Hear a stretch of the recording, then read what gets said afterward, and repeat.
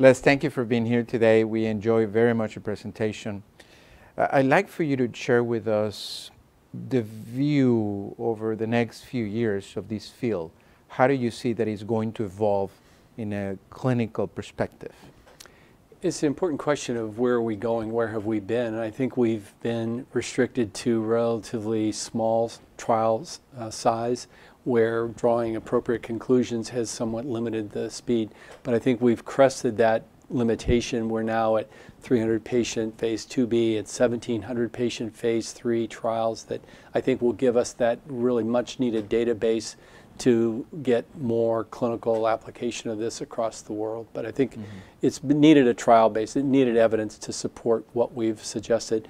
The lessons we've learned have changed our approach almost categorically, and I think that's what the world needs to see, is it's not what was reported in meta-analysis of the first 8 or 10 years using only the patient's autologous bone marrow cells to now all the different sources and types that we can put into play. So I think the evidence is forthcoming. I think the last 20 years or 25 years we've seen in heart failure a dramatic change in the approach, and this probably also matches what's happening in other fields of medicine. When we looked at this rapid change and we looked at the number of the people that we're training today, students, residents, fellows, and the field of cardiovascular medicine, what advice would you give to someone in training or junior faculty as they come to the field in being well prepared for the future? And maybe share on your experience in your career, advice to junior faculty and fellows and residents in training. I think the field of cardiovascular medicine still has phenomenal draw. The physiology and what you're seeing and the prevalence and the need has brought a steady stream of fellows to want to train in this discipline.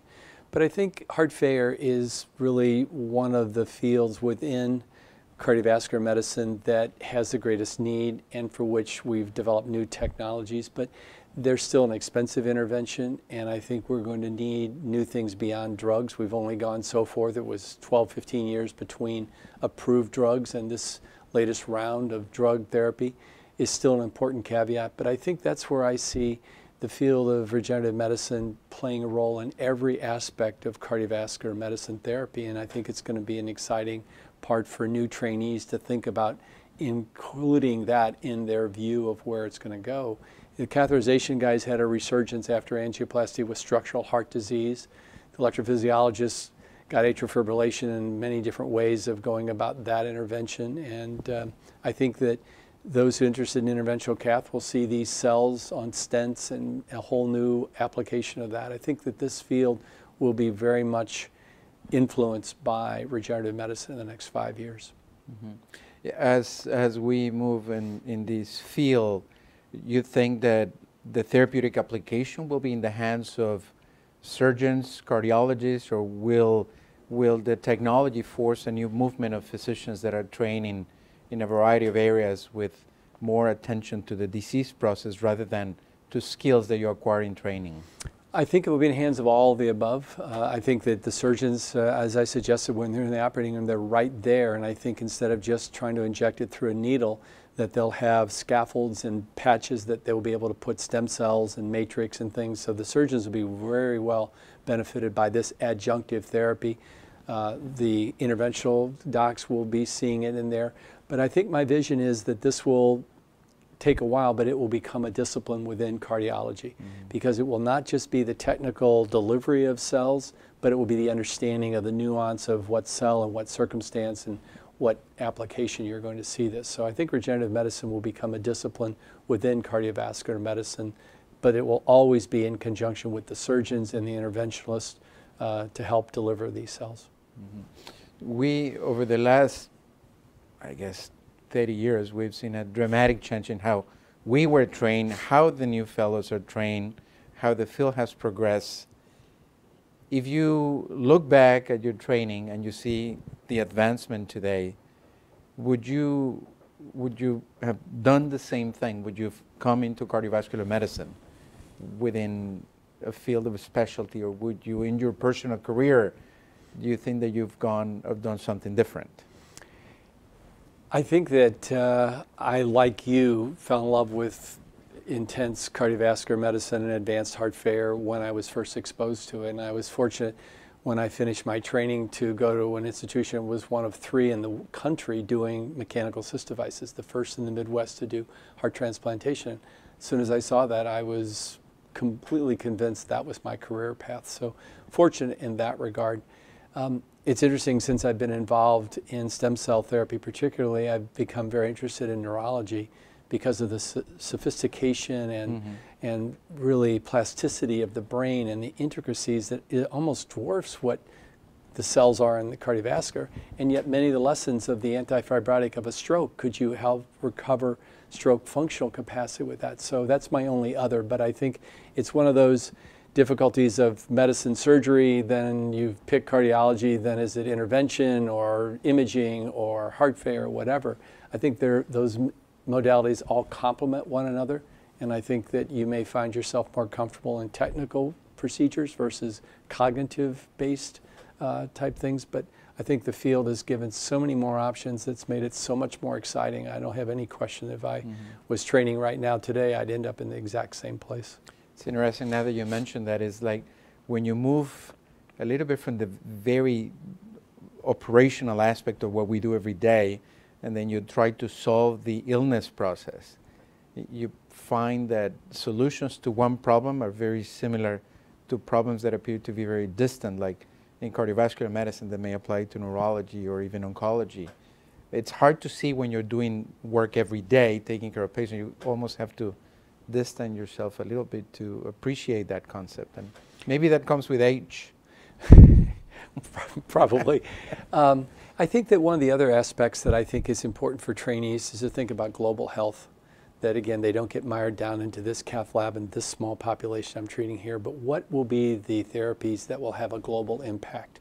And what will be cost-effective interventions? And I think thinking about that, having fellows train in underserved areas and get a sense of how much delivery is not all about the highest tech, but about the biggest benefit and cost-effective benefit. And thinking about those ways of approaching patient care, I think, is an important part of today's training.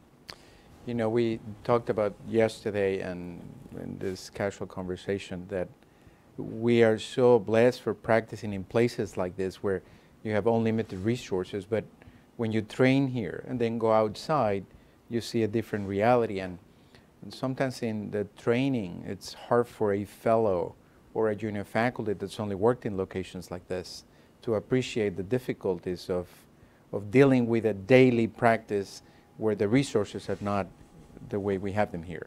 And that's part of what I've said. I've been blessed to be in Africa and the Middle East and some very primitive areas of care, and I think it really teaches you the goodness of all the high technology you have, but the fundamental of being patient advocate and really sitting down with people and really being humbled by what the needs are versus what the technology and costs can deliver. And I think that's why it's an essential part of a really broad program would be to give them an experience where they just have to come back down to the basics and understand physical diagnosis and listening and listening to histories where you're going to help separate out and do things that will make a difference.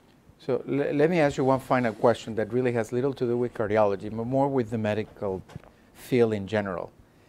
You know, there's a lot that has changed in reimbursement, the complexities of getting paid and legal issues. And it seems like our profession over the years has lost some of the attributes that others looked into, or that many of us looked into. And more, the practice of medicine has changed from individual relationships with patients to being part of groups and maybe being on large groups with a lot of financial pressure that has caused some level of dissatisfaction of physicians.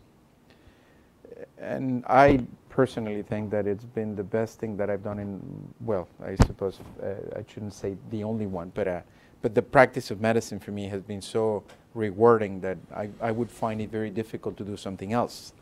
But not everybody feels like that.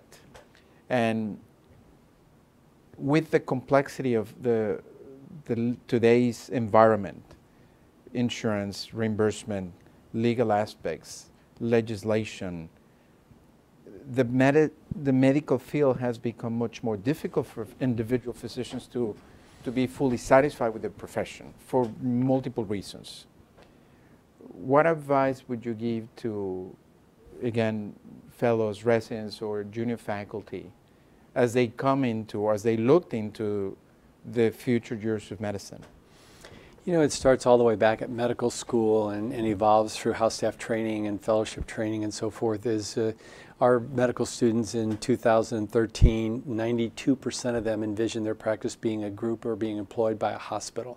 The shift work, the non-longitudinal care aspect, I think is eroding, seeing the goodness of being that patient's doctor and the privilege that that represents. And I don't know we get enough time to really impart the primacy of that. If you're going to really enjoy your career and your practice, it's not going to be based on recognition or revenue or whatever. It's harder with electronic medical record. It's harder with all the things that are going on, insurance and hassles and time embedded. But if you don't drop back to say, I really love being your doctor, that's the greatest thing in my career, I think it's going to be hard to sustain that enjoyment of the practice. And there are a lot of influences that are challenging that concept, but I think we need to get back at the fundamental level and keep trying to expose trainees to that primacy. So I'm going to have to close with, I see Dr. DeBakey's image there in the back, and I had the opportunity of taking care of Dr. DeBakey the last few years, along with many others. And I would go and visit him at his house. And he had a few hobbies, but the biggest one was his work. And he said, he would say, Guillermo, we like to work, meaning that he enjoyed his work. But he also liked cars. So he said, well, I only have a few things that I really like outside my work, cars. So his major hobby was his work. And I think that that serves to me as a great line and example in life. I think if you really enjoy your work, it doesn't really matter what the pressures are. But if you don't, then you worry about all these other issues that will make you deter. So I couldn't say it any better, Guillermo. So, but that was DeBakey's, was right there in the back. Well, we're all of that, that same approach to life. Les, thank you very much for having spent time with us today. Happier. Thank you so much for inviting me. And thanks, Guillermo. Nice seeing you.